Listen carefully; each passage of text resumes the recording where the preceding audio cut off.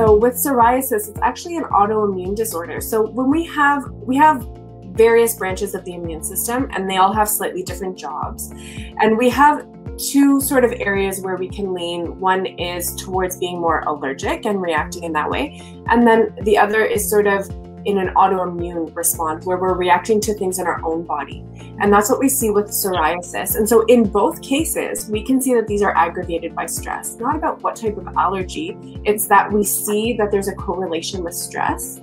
And so what we have to do is look at each person and how the body reacts and then treat as such. So the way that your body will react under stress versus mine may be different. You may have an aggravation of psoriasis. I may have an aggravation, getting hives or something like this. And so we can see the triggers. And so we'll still work on calming stress, but then the way that we work on the chemistry body will be different. So supporting calming down an autoimmune response in psoriasis versus calming down that allergy response with hives.